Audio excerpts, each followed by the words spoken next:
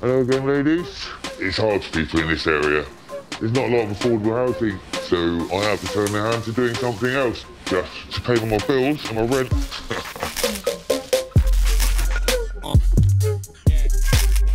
I'm just caged up in this building of supported accommodation.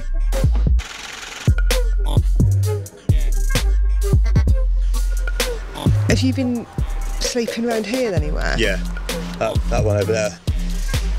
Sometimes get underneath wheels and that. So What, right under there? Yeah. I don't think for one second that when someone thinks of North Devon that youth homelessness is even on their list. But we've got the highest rate of youth homelessness in the whole country. Good morning, North Devon. Loving North Devon. This is The Voice with Hopson Chapel. We are just loving the sunshine at the moment, streaming through the window. So it's 7:45. Just had a phone call from the council about a young woman who's apparently rough sleeping in a cemetery. She's a lady with massive complex needs, mental health, alcohol. The council have just called me to keep an eye on her. At the minute, I just don't want another dead homeless person. I've been doing this job here for 7 years now, and I've lost 14 people that I've worked with. The youngest one was 23. It's times like this when I would really like to live stream direct to the House of Bloody Commons. Oh, she's still there, thank God. Hello. Is it all right to come over and have a chat? Did you stay here last night? Yeah. Yeah. If we can't find you anything, where will you be staying tonight? Would it be here? No. Yeah. How much have you drunk today? A little bit of this. I'm not judging. I'm really, really worried about your health.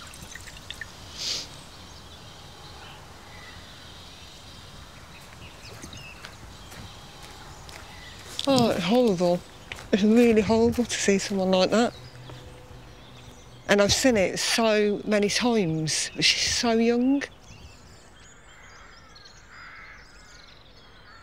Around here, the things that we need for these clients don't exist.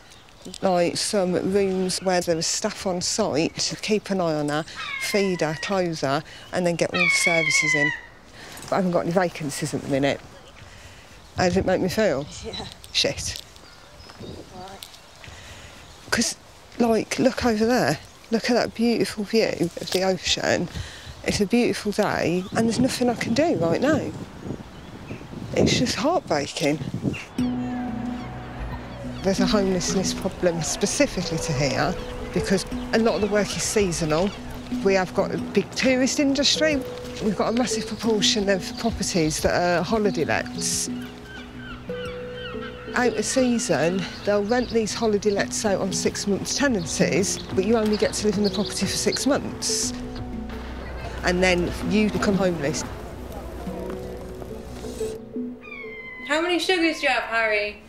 Oh, just one, please. Just one. This is like a big spoon, so I'll do like one small one.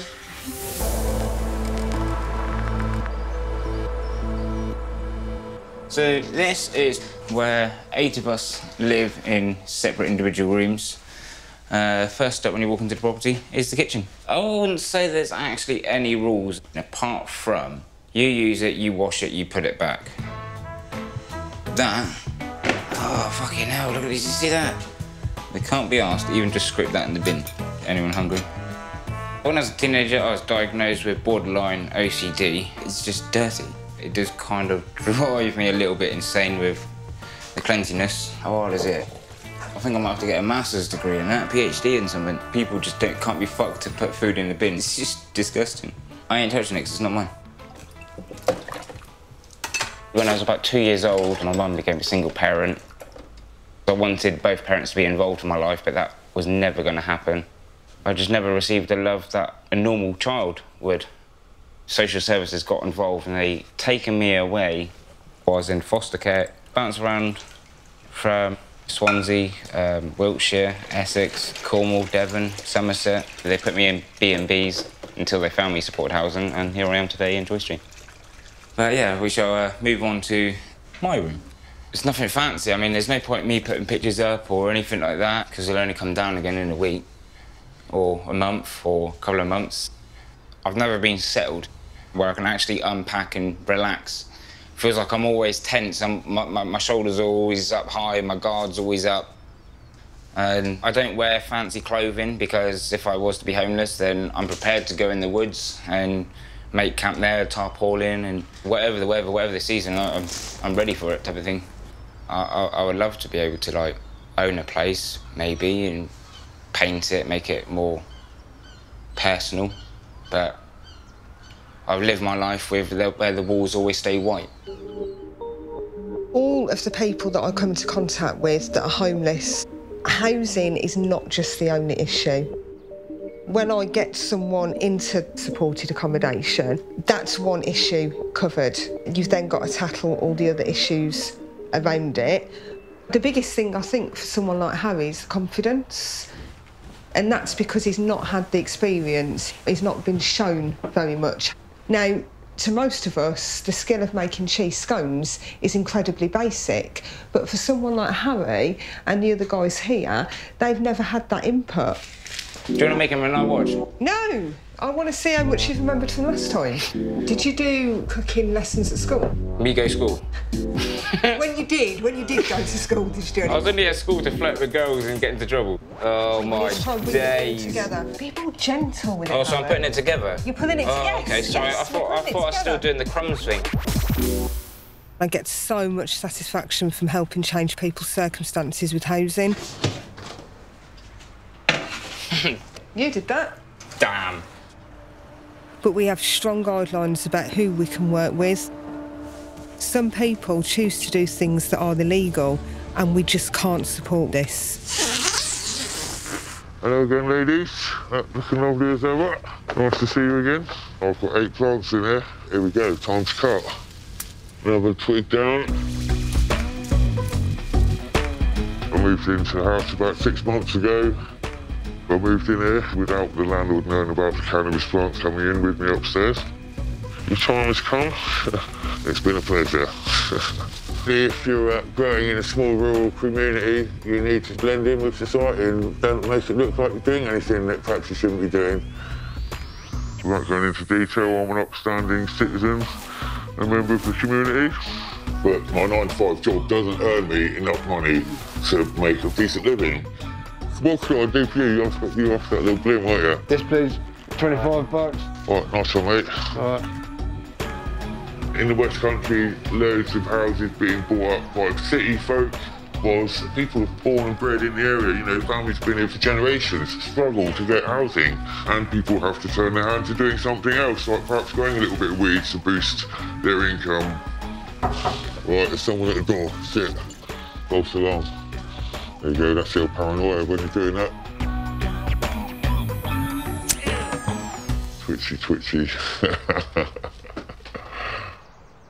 So I'm going to go to the estate agents today and see what is available, see if I can afford a few things and move on. I don't want to live here forever. I'd like to move out of here. I want to live independently.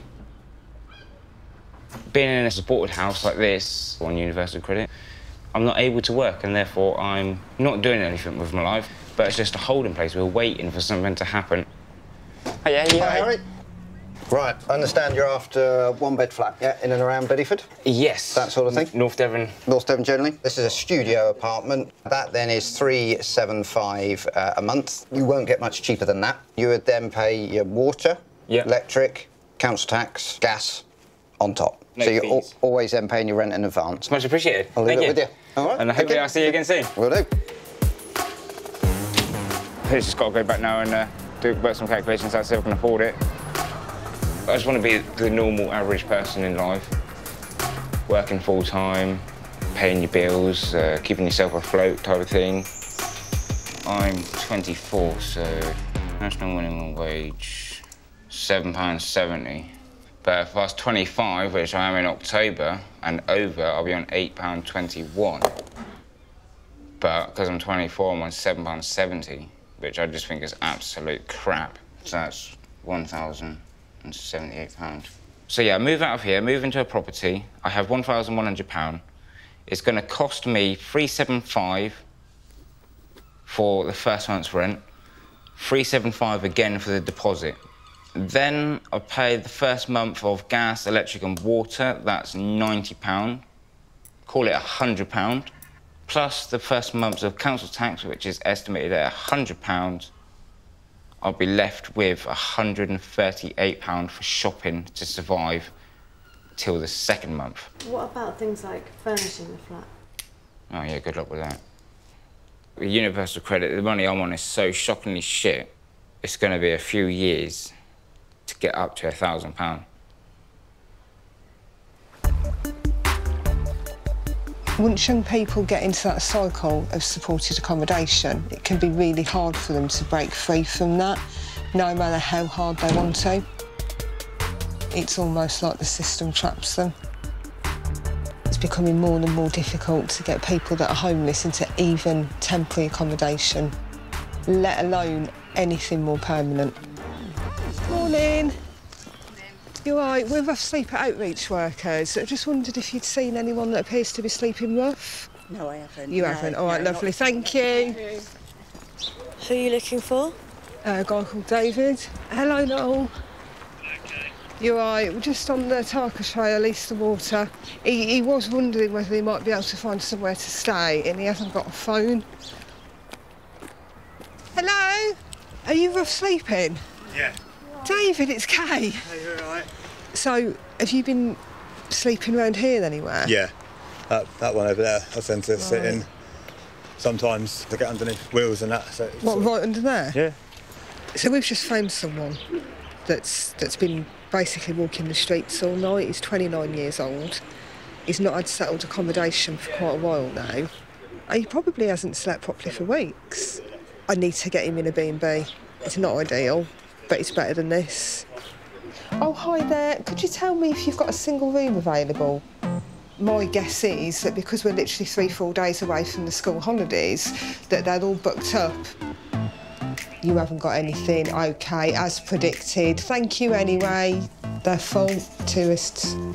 You've got nothing. Oh, OK, think.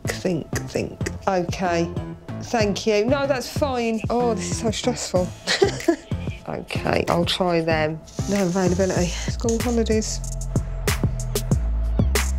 Because there's that many people in need of private rented accommodation, landlords have got the pick of the crop. Please leave your name after the beep. Hello, I'm just ringing to book my house inspection. The easiest days for me would be Thursday or Friday, not too early in the morning, you know, about 10:30 onwards. Thank you, bye. It's a ball ache for anyone in rental property, whether they're growing weed or not. The house inspection is always going to be a little bit inconvenient. Today the lights come down, take the tent down, get everything packed up, cleaning that boxed up. I'll have to write some random thing on the box perhaps to misguide them. As far as I'm concerned, the system no longer works. In this area, there's no real job security. Loads of temporary work for the summer, tourist work, it's all minimum wage.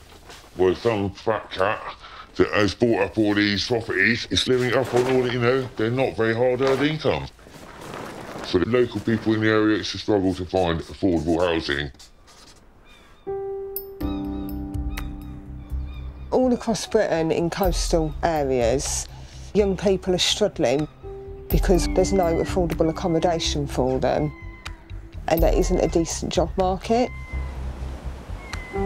So they're becoming totally stuck.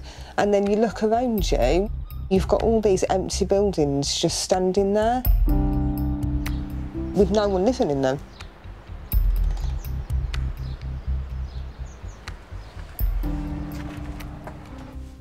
I'm in this old abandoned property on my doorstep in Devon. It's literally preserved. It's still got paint, it's still got curtains left over. It just needs renovating. Just needs a bit of TLC and off it goes. And it's the same with me. I just need a bit of help and support and then I can take it from there. For people like me to improve our lives, we have to take little steps. To live independently is probably the most crucial and important of those little steps. And without housing, you can't do nothing. But I can't see a way out.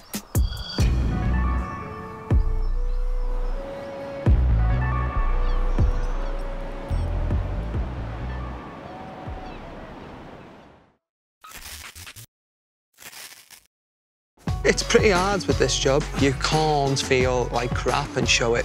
Gulliver's come to say hello! I deliver a leaflet, I get 5p. People think Devon's all beaches and farms, but most people have 2 or 3 jobs. It's you against everyone else. Ah!